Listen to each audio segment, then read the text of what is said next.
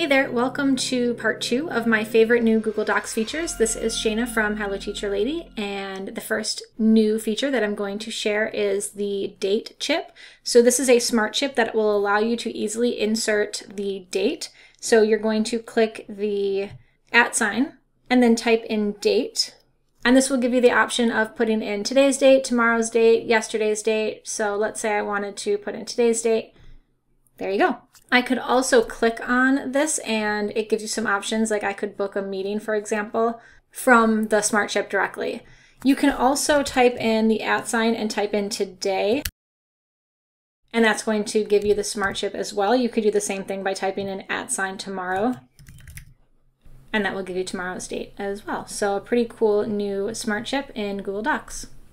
The next feature is the Pageless feature. This is a really cool feature for docs that are multiple pages that have formatting, like let's say a choice board or a hyperdoc, where you don't want the formatting to get interrupted at the page break. So what the Pageless feature does is basically makes it pageless, right? So we're going to come over here to Page Setup, and then we're going to click Pageless. And this is going to eliminate the page breaks, basically to allow us to have wide images and tables and consume content without interruption of the page breaks.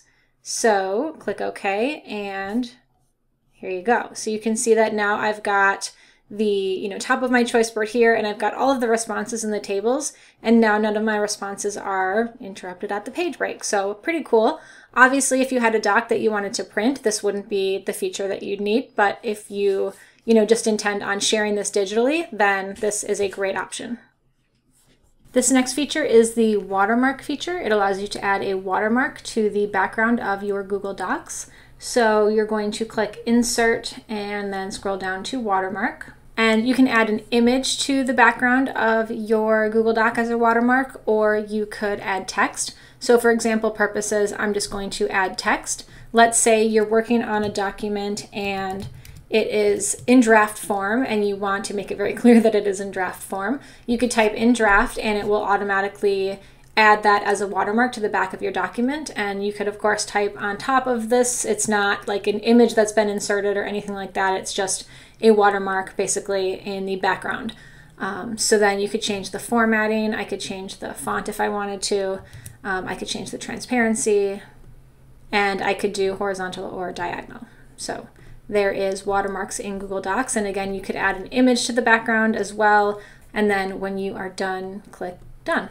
So that is adding a watermark in Google Docs. Okay, next up we have the document summary. So this is in the outline of your Google Doc. So if we click over here on this icon, it says Show Document Outline. And any headings that you add to the document will appear here. So this document, there's not really a lot going on. I don't have any headings, so I'm just going to turn these into headings real quick so that you can see the outline feature if you have never used it. It's pretty helpful. So now these are headings. They're showing up in my outline section.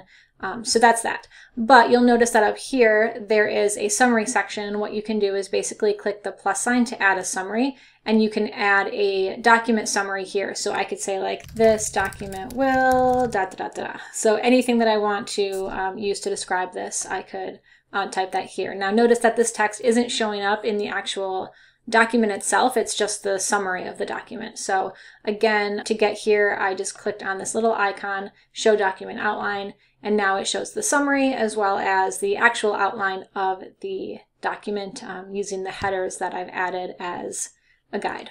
So that is how to add a summary in Google Docs. All right, lastly, we have the email draft feature. This one is really cool if you are someone like me who maybe prefers to draft important emails in a Google Doc before you actually draft them in Gmail. Maybe you are worried that you might accidentally send something in draft form, or maybe it's just easier for you to draft your email in Google Docs first and then copy and paste it over.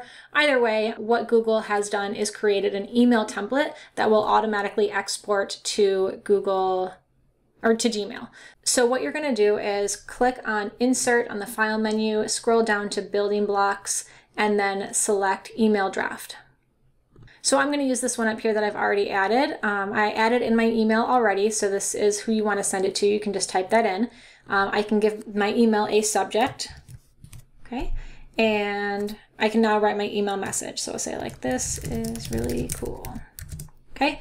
And now what I can do is go ahead and click on this Gmail icon right over here, and it's going to automatically carry this over to let me preview it and send it in Gmail. So now you can see the text that I typed in the Google Doc is automatically transferred over here, and I can go ahead and send the email and I am good to go. So that is Gmail templates in Google Docs. Thanks for watching part 2 of my favorite new Google Docs features. If you haven't had a chance to check out part 1 yet, I will link that in the video description. As always, if you found this video helpful, please like and subscribe, and I will see you in the next video. Thanks for watching.